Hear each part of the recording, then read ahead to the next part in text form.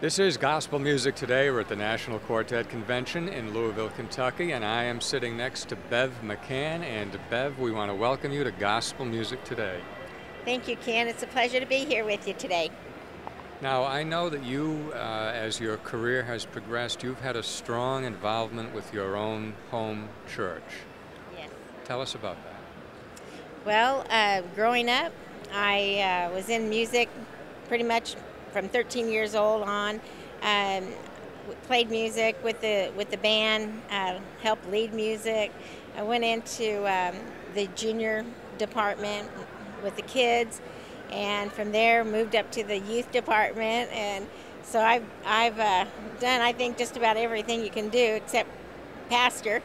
But we've had a pretty full agenda at times. I mean, from being the janitor to being in leadership. So God's blessed us with a variety of things that we've done in the church. Now, how did you know, or what led you to know that it was time to move beyond the walls of your own church? Oh, wow, that's, we moved to Arizona back in 90, I think, I want to say 93, 94, somewhere around there. And we'd gone through a lot of stuff. I had my personal life, and God had started pouring these songs inside of me, and I started writing songs that I just desired to do when I used to remember when I'd peck around the piano and I'd try to write a song, and like, yeah, right, how do people do this? But when the inspiration of God just comes into your heart and starts pouring these words into your soul, and you just start penning these songs out, and so God just started doing that with me around 94, and I started writing. Well, God's Love was one of my first ones. It's one of my first albums, and through a lot of the heartaches and trials of life, that CD came out of that, and God just healed me, through all of that, through the words and through the writing of those songs. And I remember, sitting back one day thinking, God, why now? What's really happening, and that's when He inspired me to just start singing. I'm going to share this with other people, and I was like, that it just kind of blows you away at times, but yeah, it's really cool. Now, tell me about the current CD.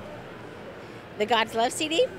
That one is my very first album or project. I can't say album anymore, but you can say it to us. Yeah. Everybody knows what it really means, right? So the first CD, God's Love, it has all 10 songs that are original songs on it. I was able to record that in Nashville back in '99, I believe it was my first one I recorded, and it's done very well. A lot of people really enjoy it. It's I would like to say it's my best, but it's probably not, because you grow with every project you do. You get a little better, and you critique a little more, but the words are still there, and God's anointing is on it, and that's the main part. And people really seem to be blessed by the words of the songs on that album. It talks about God's healing, God wrapping you in His arms and loving you just for who you are, no matter what we go through in life, and it's a real healing type of CD. It's wonderful. Tell me about the Bev McCann website. Bev McCann website has gone under construction a couple of times, but right now, Bev McCann website, you can go there and check it out.